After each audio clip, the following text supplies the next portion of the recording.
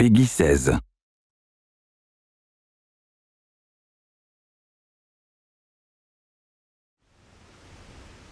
Your hero's journey begins as you return from the dead, miraculously resurrected by a device known as the Well of Souls. You there! You! What are you doing down here? You don't belong... Wait a moment. No. You soon meet a gnome named Fomerus Hughes, who's amazed that his experimental Well of Souls has finally worked. He tells you that his tower is under attack and that you must escape. Finding a weapon, you prepare to fight your way out. The lens? The new configuration? Perhaps... No, what am I thinking? No time for that now. We've got to get you out of there. Here you get your first glimpse of the Well of Souls, the place of your rebirth. Combat in Reckoning is intuitive and accessible. You can chain together basic attacks with a single button. Trouble? Well done. Collecting loot is a big part of the game. While you loot, you can compare items and decide whether they are worth equipping now or saving them to sell off later. Just by varying the timing of your basic attacks, you'll perform special moves like launching an opponent into the air and juggling him. Using your shield for a well-timed parry can open up an even more damaging attack chain on your stunned opponent. Now we've fast-forwarded to the Dalentarth region, your first introduction to the outside world of Reckoning.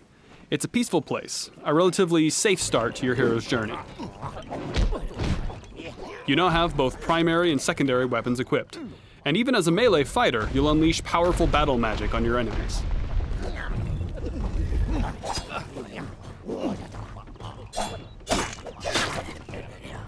Sometimes you're rewarded with opportunities to dispatch enemies with a special Fate Shift kill. Building up enough Fate energy allows you to perform even more powerful attacks.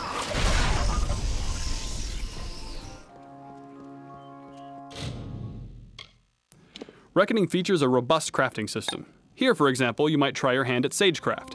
Using this altar, you insert a magical gem into a longsword, upgrading it to a more powerful flaming sword.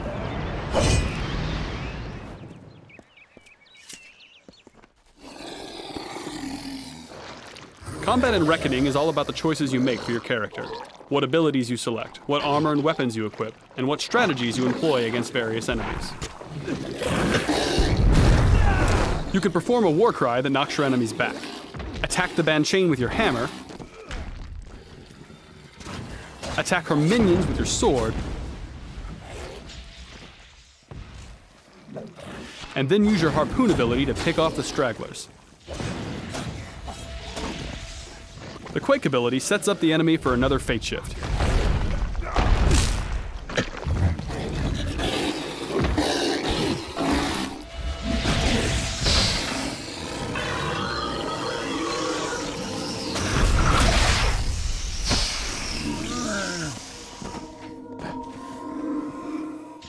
Finish off the remaining foes using the special attacks with your hammer.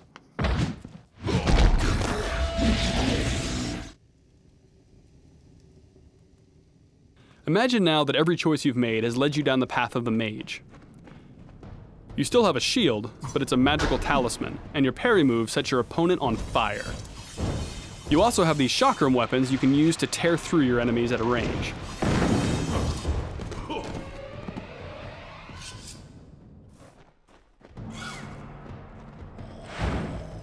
Magic is your main weapon and defense. You teleport to dodge attacks, and your Mark of Flame lets you tag enemies individually, then detonate them in a fiery explosion. Even as a magic-focused character, you still have primary and secondary weapons. In this case, you're using an ice staff and a pair of flame chakrams.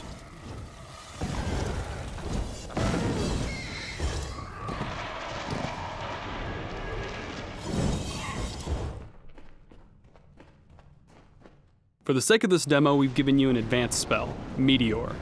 Here you can see the kind of power a high-level mage can unleash.